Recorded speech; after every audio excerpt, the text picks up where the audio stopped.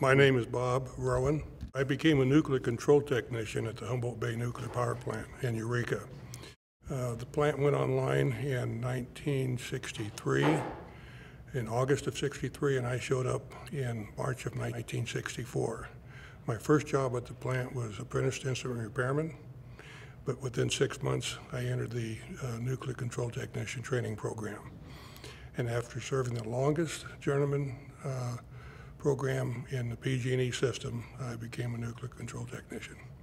I thought that I had found a career of a lifetime when I got out of the Marines and went to work there, and thought I was on the ground floor of a program that in an industry that was going to be second to none.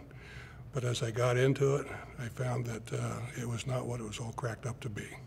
How long was the training program? 42 months. Mm-hmm.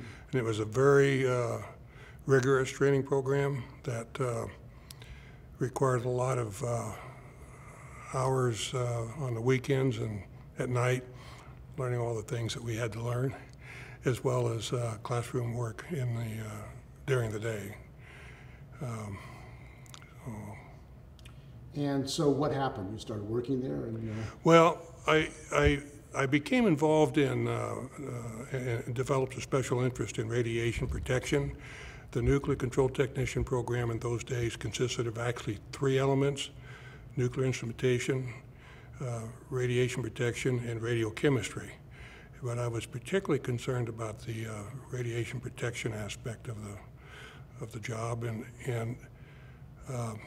so when I started studying all of the training materials that PG&E had provided, I found that they were not in agreement with what I had learned in the military. I was a Marine Pathfinder, and I trained in ABC warfare, atomic, biological, and chemical warfare. And the atomic part of that talked about the kinds of hazards associated with radiation that did not agree one bit with what PG&E was providing us.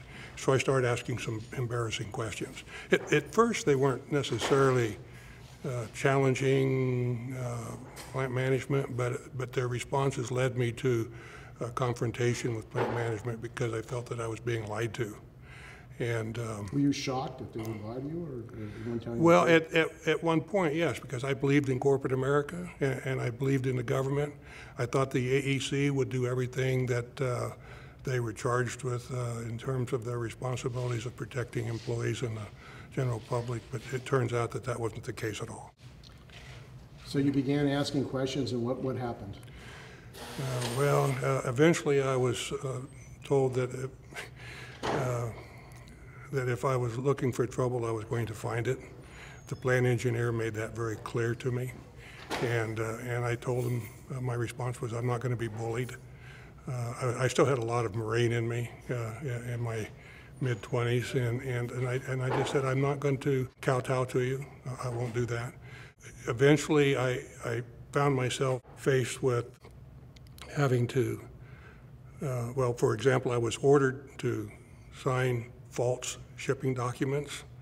The spent fuel shipping cask, and there's a long story, it's in my book. It spells out exactly what took place.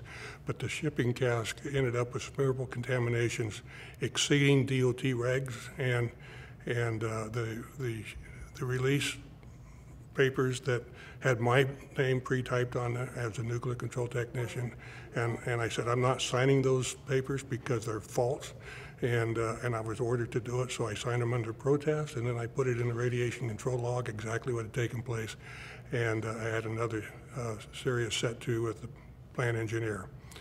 And that's just one example of many things that happened. For example, I was doing a C area survey, C standing for clean, so we were doing routine surveys weekly in the non-controlled areas of the plant, just to make sure that no contaminated materials, equipment had left the controlled area of the plant. And as I was passing through the cold machine shop, I found a contaminated section of pipe that was about 14 to 16 inches in diameter and about 23, 24 inches long. and I had no idea how that piece of pipe got there. And there was no one in the cold machine shop at the time I made that survey. But I ended up finding a welder that was behind a welding curtain on the end of the machine shop. And I said, do you have any idea how that piece of pipe ended up on that workbench? And he said, yeah, I put it there. And I said, well, did you know that it was radioactively contaminated? And he said, no, I had no idea. And I said, well, where did you get that? Out of the scrap metal bin. So then I ran out to the scrap metal bin, and it was completely empty. Mm-hmm. And I came back to the welder, and I said, look, the scrap metal bin was empty. He says, well, there were several sections of pipe, just like the one I have on the end of the bench. And it was out there when I picked it up. He says, well, how long ago was that? He said, well, it was a couple of days ago. And I said, oh.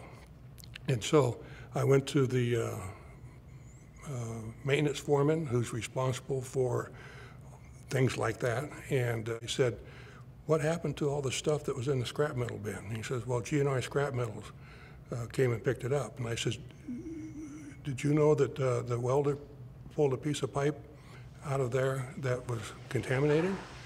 And he said, no, I didn't know that. And I says, well, was that stuff, well, eventually I learned that it was part of the suppression chamber pipe that was cut up in sections so they could pull it out of the suppression chamber. Mm-hmm. And so it was the only way they could remove that pipe. And so I said, well, was there an unconditional release tag on it? No. I said, if it came out of the control unit, it had to have an unconditional release tag in order to be released. You never saw it? No. Did you see any paperwork on it? No.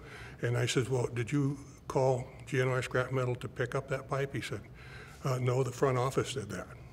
And so it turns out that what really happened was they had some contaminated pipe, very heavy, very difficult to dispose of, very expensive if it's radioactively contaminated. And so somebody in the middle of the night took that stuff out to the scrap metal bin and then called GNR Scrap Metal and have them come pick it up. And who would be the wiser? No one figured that the welder was going to pick up one of those pieces to put on the workbench. He was going to make something out of it. And so I got into a lot of hot water because I dug my heels in saying that we should have some control technicians go down and retrieve all that stuff, bring it back to the plant, and dispose of it properly. PG&E refused to do it. How dangerous was this? Well, it's not something that, it wasn't lethal. It was just radioactively contaminated. And our radiation control standards said things could only be released from the controlled areas of the unit, of Unit 3, which is the nuclear unit, if the counts are less than 100 counts per minute above background.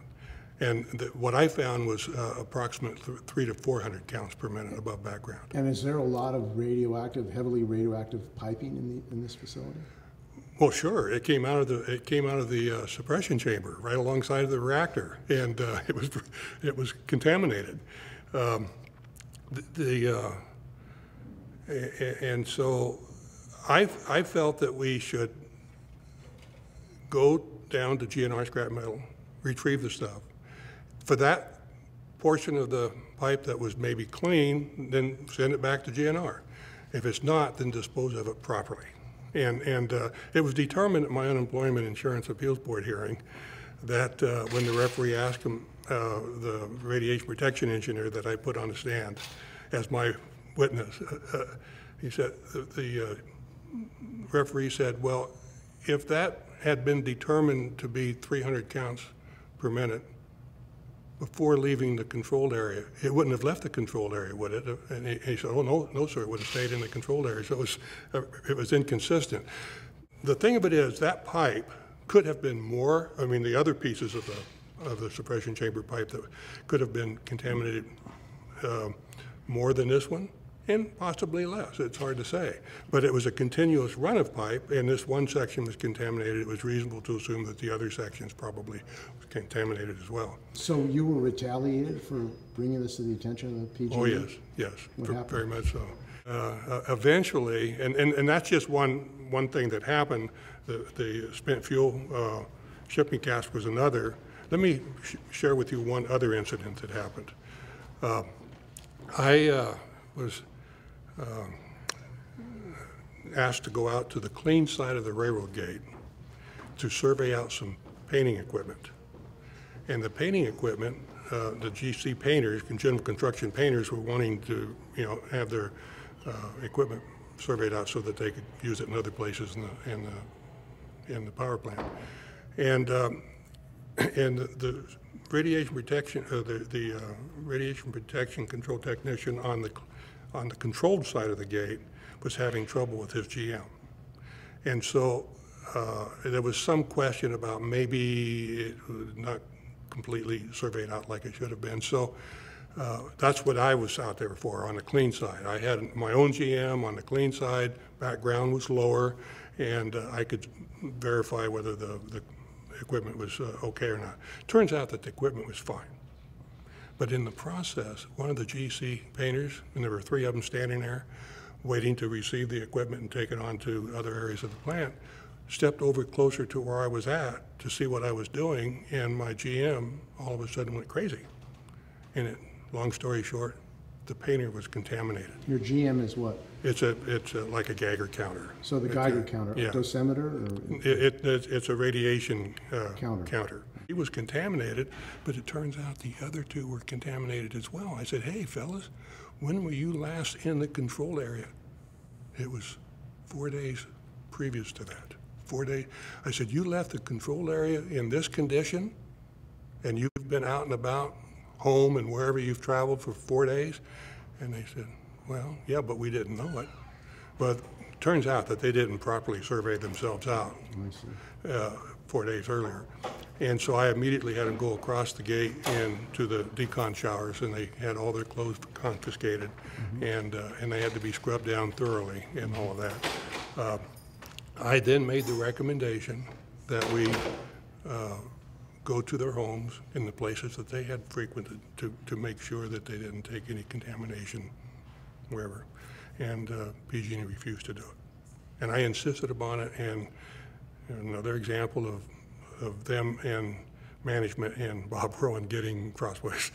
And so now you ask what happened to, they eventually decided they needed to get rid of me. And there was another control technician by the name of Forrest Williams. Were you surprised that they would try to fire you for basically protecting the health and safety of yourself and the others? Well, yeah, at the time I was, because although I've learned a lot since, and my answer to that question now would be no, but at the time, yes, I was surprised that plant management would respond the way that they did. You see, what happened was it was small things at first, and they just build and build and build to much larger things. And then, of course, I started blowing my neck big time. And my book spells all this out much clearer than I'm telling you right now. We got to the point where, well, let's provide another example before I get into the company safety meetings. We had RWPs, routine work permits. We called them radiation work permits, that provided the requirements for every job we were doing in the plant that work permit addressed. And so we were doing reactor water sample analysis, collecting the reactor water samples and then taking them to the radiochemistry lab, and then analyzing those samples. And those RWPs provided for a dose rate to the control technicians doing the work of 5 to 50 milligrams per hour. A maximum of 50, but more closer to 5. And the RWP was written prior to the startup of the nuclear unit in August of 1963. Well, when the fuel cladding in the reactor broke down, the initial loading of the fuel cladding was stainless steel, not zircaloy, that the Navy had developed. It was a far superior but much more expensive cladding, and the plant became grossly contaminated and received the reputation of being the dirtiest atomic plant in the nation. And we were living with that. And so back to the reactor water samples, those samples consisting of 5 to 50 milliroentgens per hour dose went clear up to 3,000 MR per hour. And I started squawking about that. I told management we need to do something. We need to be protected from those real hot samples that we're not only collecting but analyzing. And my hands, you can see what happened to my hands. I don't know to the extent that the radiation caused that, but it more likely it did. And so what happened was that I got fed up with that because I couldn't get plant management, I couldn't get an engineer who was above both of them to do anything about it. I said, we need to have a biological shield constructed in front of the reactor water sampling station, the collection point, to protect workers when they're collecting the samples, and then we needed to have a way to transport those very hot samples to the radiochemistry lab. And they just wouldn't do it because it required the company to spend money. And so it just didn't happen until the December 12th, 1967 safety meeting, when I stood up and very publicly demanded that something be done. And I not only addressed the collection and analysis of reactor water samples, but I also addressed the same type of problem with the collection of off-gas samples. And after that meeting, I was called, well, we all called into the conference room and told that we were not to use the company safety meeting in this way, and that we were supposed to resolve all these issues with our first line supervisors first. And I explained to my plant engineer, I said, look, I did that for months and it didn't result in anything. And so more bad stuff went into my personnel file, and I was threatened by him. How did they threaten you? Well, he said, you know, if you're looking for trouble, you're going to find it. He was dumb enough to make that statement under oath at my unemployment insurance appeals board hearing. And so I've got that in my book. It's all spelled out right there. They admitted it. They did, yeah. And they admitted lots of things there. Here's the reason for that. When I filed for my unemployment insurance after I was fired, the company said, no, he was fired with cause. And what was the cause that you were fired for? They said I threatened my supervisor. I made a phone call. I did call my supervisor, but there's another piece to that story. But I did call him, but I didn't threaten him like they said they did. The unemployment hearing, a lot of information came out that yes. where the company admitted that they had actually retaliated against you. Yes. And you might ask, well, why would they have candidly stated the kinds of things that I'm referring to? It's because when I walked into the Unemployment Insurance Appeals Board hearing, I put a large briefcase on the table in front of me. They did not know, because I pulled a couple things out of it, and they said, whoa, and they didn't know what else I was going to pull out. So then they didn't want to be embarrassed. Those people had huge egos. And so they didn't want to be embarrassed by saying one thing that was untrue and then me proving them wrong. So even though sometimes they skirted the issues a bit, I kept after it. And then after I kept after it and get them to respond more truthfully, the referee took over and did the same thing. I might say at this point, I prevailed at my Unemployment Insurance Appeals Board. It was just a matter of unemployment insurance, but I did get it. And the referee said I was fired for reasons other than misconduct. Now, also, did you file a grievance with the union, or what union were you in? Yeah, I was in the IBEW Local 1245, and yes, we did. And it went to arbitration. I'm still a union man. I'll be a union man for the rest of my life. My dad was a union man. I understand why unions were necessary. I understand, I'm fairly knowledgeable of the growth of the American labor movement during the latter part of the Gilded Age and on into the 20th century. But I'm very unhappy with what the IBEW did. What did they do? Or not do? What they did not do is they didn't get to the bottom of what happened and why. I was fired because I was a troublemaker at PG&E's nuclear power plant. And I personally believe that the IBEW Local 1245 was in bed with PG&E. I truly believe that. We went to our arbitration.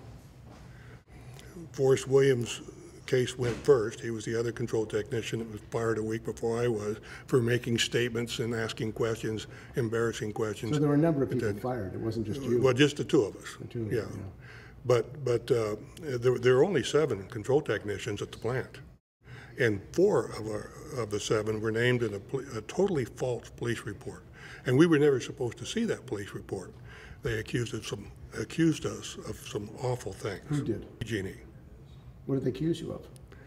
Being a subversive, involved in a plot to blow up the power plant. Serious charges. No, they said that I was a confirmed cop hater. Of course, there's another piece to that story, but nothing it was totally ridiculous that they said those things about me. I mean, I was a Marine Pathfinder and Force Reconnaissance, and I just, honor and duty and all of those kinds of things were very important to me, and being truthful was absolutely important to me, and obeying the law was important to me. And I found out about this police report from a law enforcement officer in the Humboldt County Sheriff's Department who knew me, and he saw that come across his desk. He says, "I can't believe what they've done to you, Bob. You better read this." And he showed it to me, and I read it several times, and then he took it back and burned it up in a metal waste paper basket. So because he'd gone too far, he said, if my superiors find out that he would be in trouble. Oh, big time. He would. They were trying to frame you up, basically. Oh, absolutely. But see, I was never supposed to see that police report.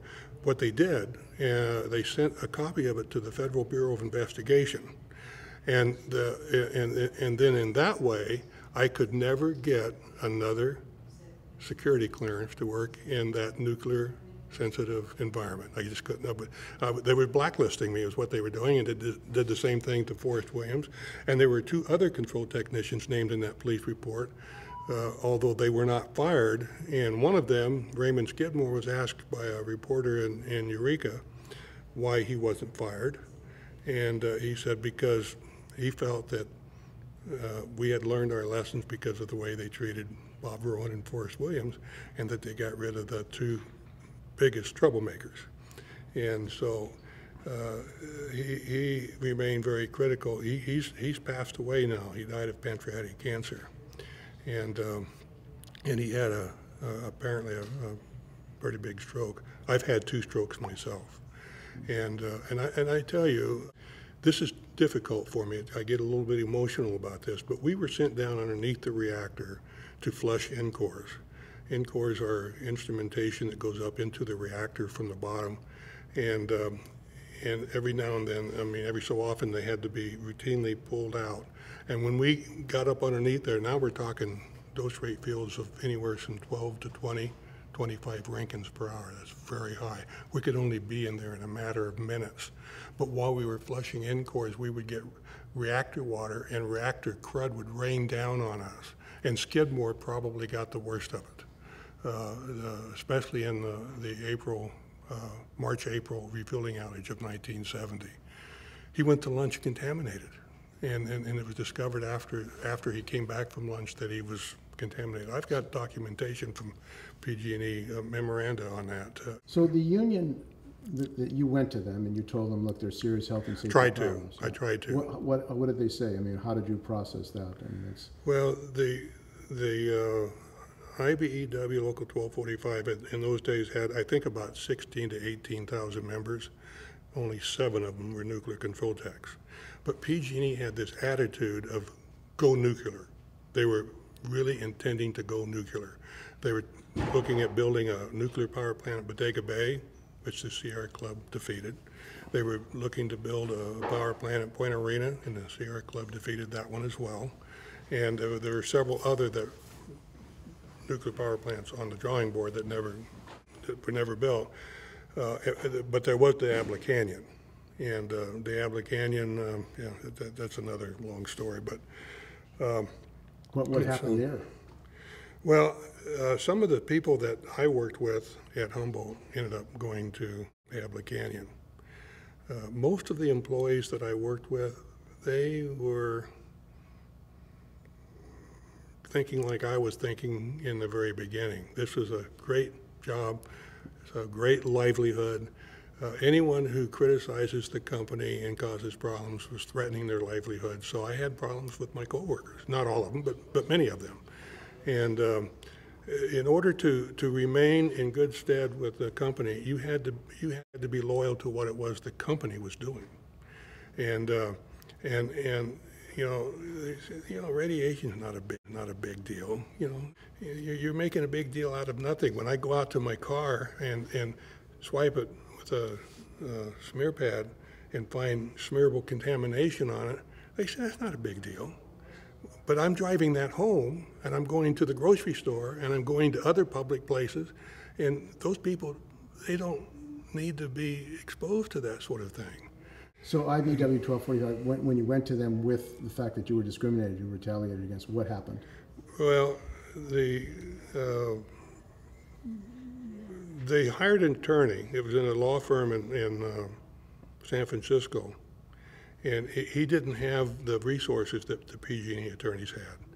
And I don't know how much money the IBEW Local 1245 was willing to commit to fight PG&E in trying to deal with Forrest Williams and Bob Rowen.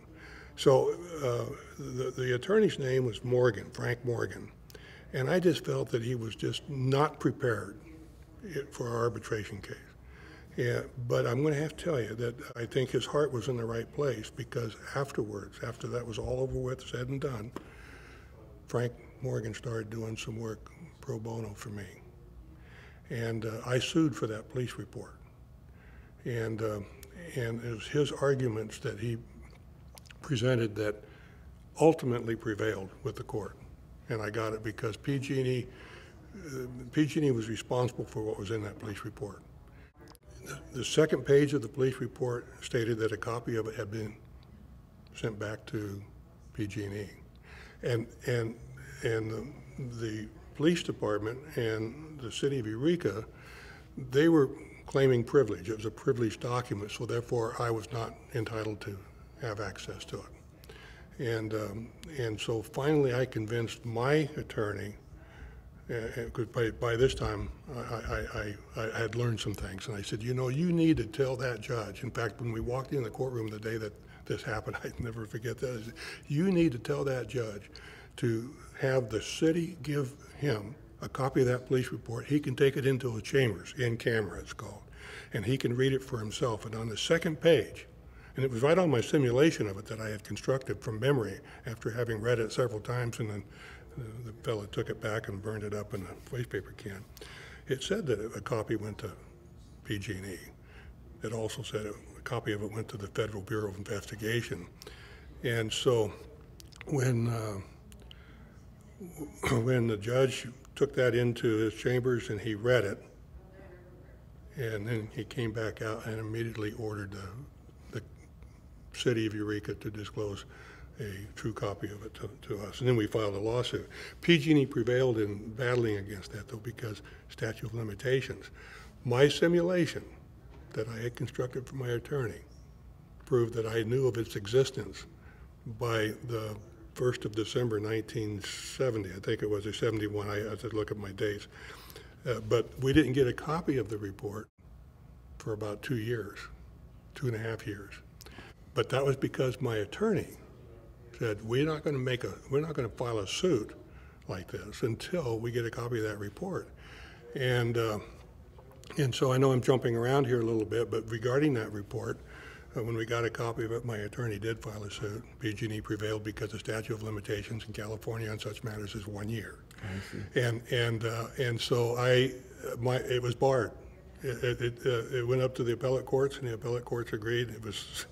They manipulated the legal process. Oh, absolutely. Now, I mean, you're not the only one, and your fellow worker, that have been retaliated against for making health and safety complaints at nuclear plants. First of all, do you think this is a systemic problem nationally?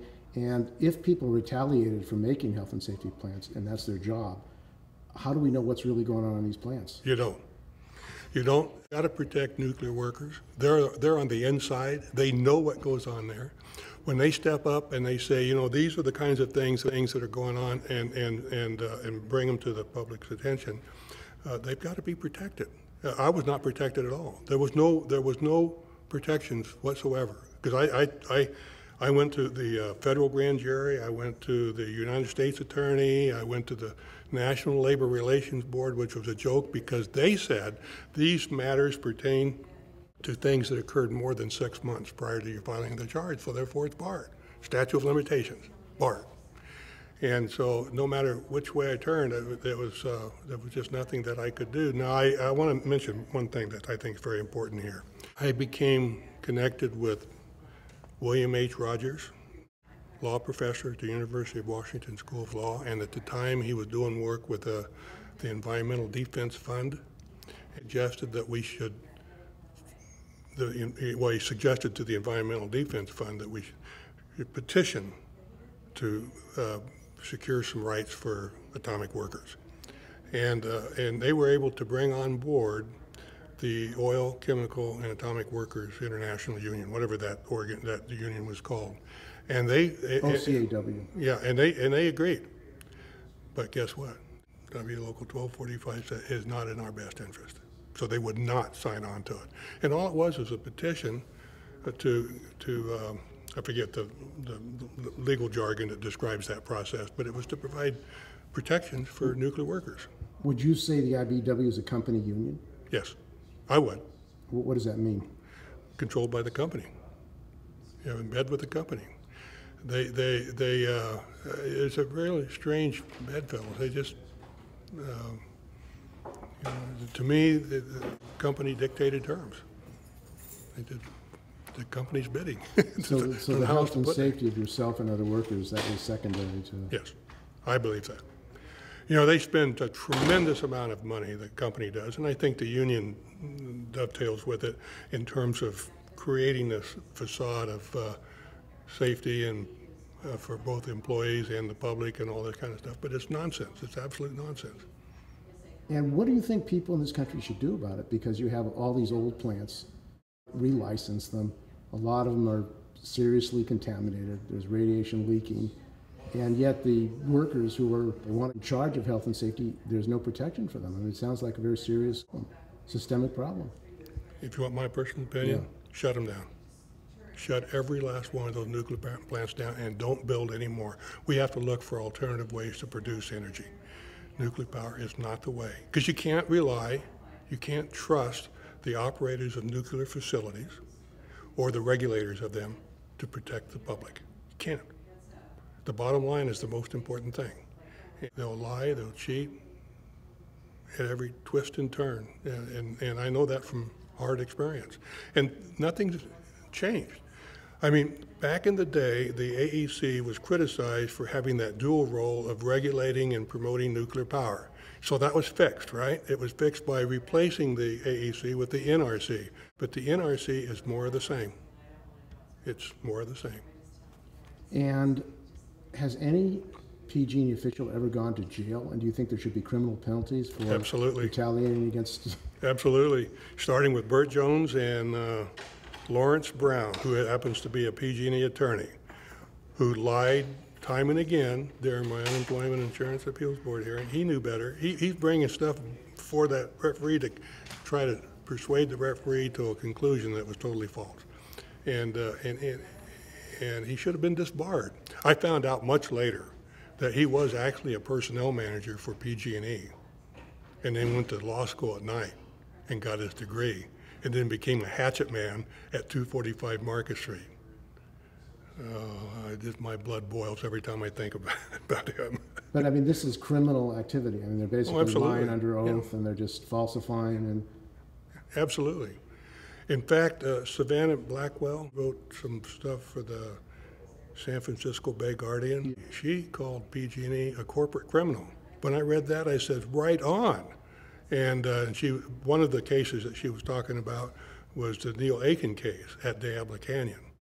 He was concerned about safety at that plant, and as I understand it, the same problems with plant management there that I had with plant management at Humboldt Bay. So he got fed up with it, took it to a board of directors meeting. Wrong thing to do, but he took it to them, and then they said, well, we're going to have him mentally evaluated, and they did, and they said he was unfit to operate, he was a control operator, or a shift foreman, I guess, a shift foreman. He wasn't on my side of it. I was a technical side, radiation control technician, nuclear control technician, but he was on the operations side. And well, he lost his job, but then they found, wherever they arbitrated that, they found that that PG&E had actually retaliated against him, and so I'm not sure exactly how all that turned out, but I've got a section in my book about him, and some others too. So it sounds like there's no accountability for PG&E. They pretty much... There isn't, from my point of view. There's going to be pushback. I know there's going to be pushback from PG&E on my book, but let them go ahead and do whatever it is. I'm 74 years old, and in the twilight years of my life, and I'm going to try to do the right thing before I pass on. And what people end up doing with it is up to them. But they've got to wake up and smell the daisies. It's...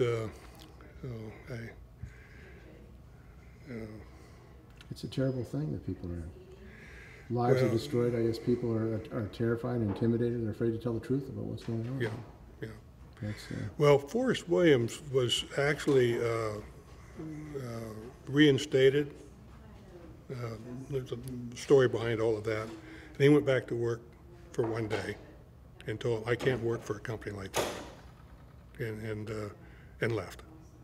Yeah, and he was reinstated. There's an icon down here in the Bay Area called Sam Cagle, back in the day, arbitrator, and a lot of people thought he was, the best thing since sliced bread or something, but I didn't think that at all.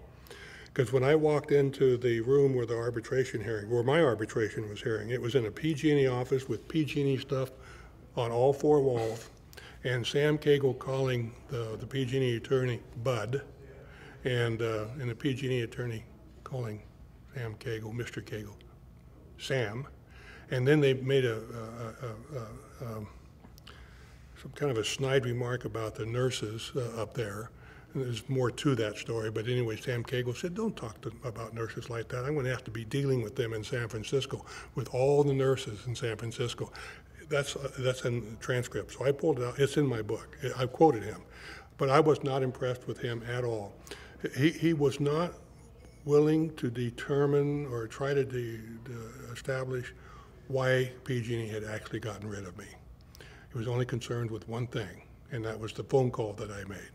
And unfortunately, to be quite honest about it, I denied making that call at my arbitration hearing, but I did not deny making it at the Unemployment Insurance Appeals Board. I made that decision. I called Friday night and told the plant engineer that he had better never treat me like that again.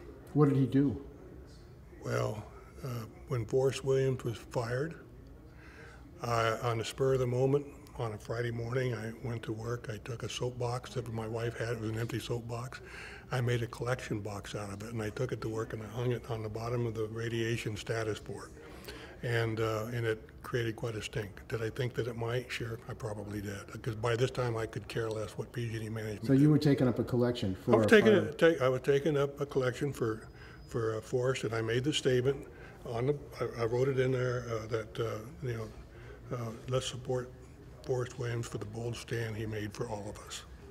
And the plant engineer ended up sticking his finger in my face, and he got it within 6 inches of my nose. And another employee testified to this at my Unemployment Insurance Appeals Board hearing. And I said, you get your finger out of my face right now. And he stuck it closer, within 6 inches of my nose, and said, this is my finger, I will do with it what I want. And I left. I can't handle any more of this place today. And I left without permission. That was a big problem. You got to get permission to leave before you leave, and I just left. I couldn't put up with that place.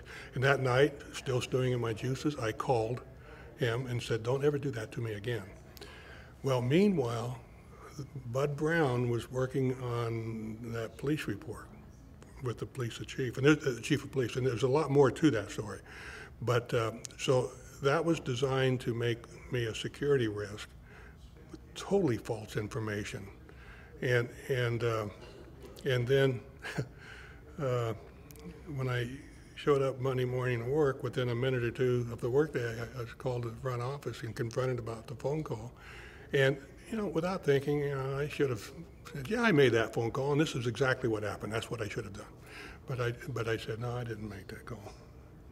And so that's what they hung their hat on, you know.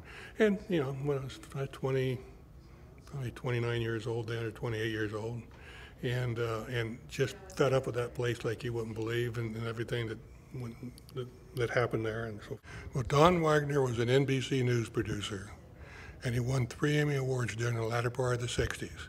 Sea of Death, Slow Guillotine. I don't remember the name of the third, but then I got a call one day, and from this fellow by the name of Don Widener, who I did not know.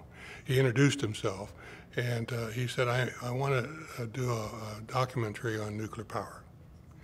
And I've been reading about the troubles that you've been having with PG&E and the Humboldt Bay Power Plant. Would you be willing to talk to me? I said, sure, why not? I've been talking to everybody else. So we met, went up on Humboldt Hill, looked down over the plant, and I had a long conversation with him about that place. And I described for about the reactor water sample becoming hotter and hotter and hotter, and same with the off-gas sample from when I said, well, why do you suppose that the radiation levels in that plant climbed so high? I said, because it was a breakdown of the fuel cladding, that initial loading of the reactor core with that cheap stainless steel fuel cladding over they chose that over the zircaloy cladding that the Navy had already developed for its nuclear fleet in the late 50s. And so he said, well, okay, and I gave him some other ideas about the kinds of things he might want to talk to them about. And then he asked me who I would recommend for him to interview. And I said, well, you know, I doubt that they'll allow anyone at the local plant to speak on camera with you. They probably bring somebody from 245 Market Street.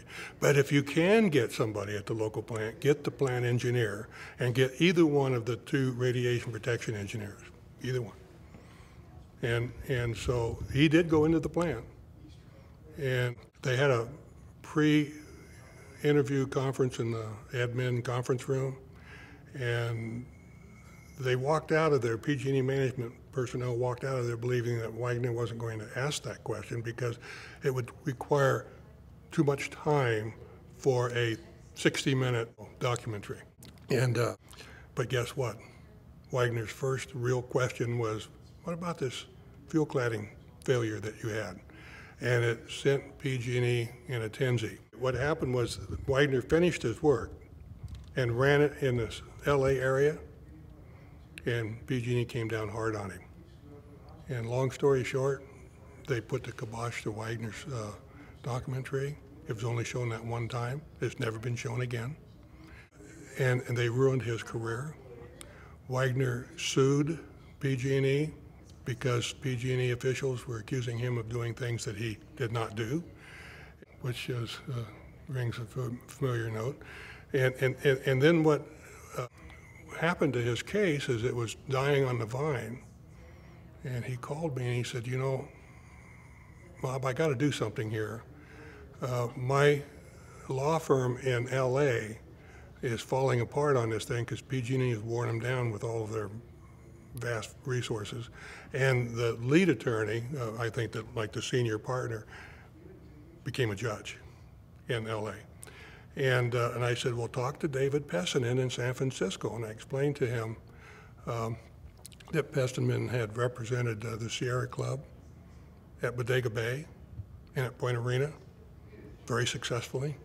And he knows what PG&E is like, so he's not afraid to take them on. And Widener checked around and verified what I said about about Pessonen, and took him on as an attorney, and he won. He won an award for punitive damages that was up to that point in time the largest in the history of common law, like $8 or $9 million for punitive damages alone.